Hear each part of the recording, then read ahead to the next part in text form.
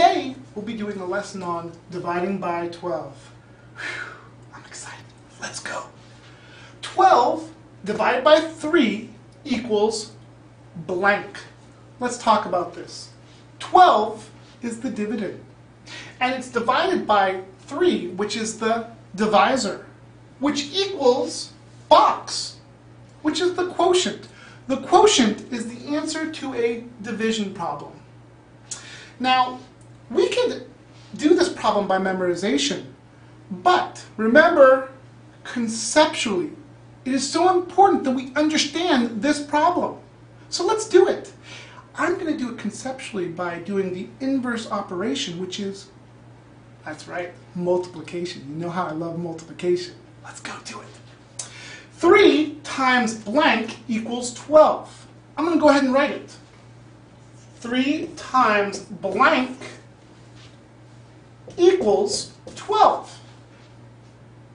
Now, 3 times blank equals 12. I know this from memorization.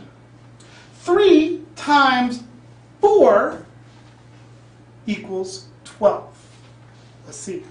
12 divided by 3 equals 4. To take it a step further conceptually, I think of fact families. Fact families really help you. It's a great resource. So let's think about this. If 12 divided by 3 equals 4, we also know 12 divided by 4 equals 3. And if 3 times 4 equals 12, we also know that 4 times 3 equals 12.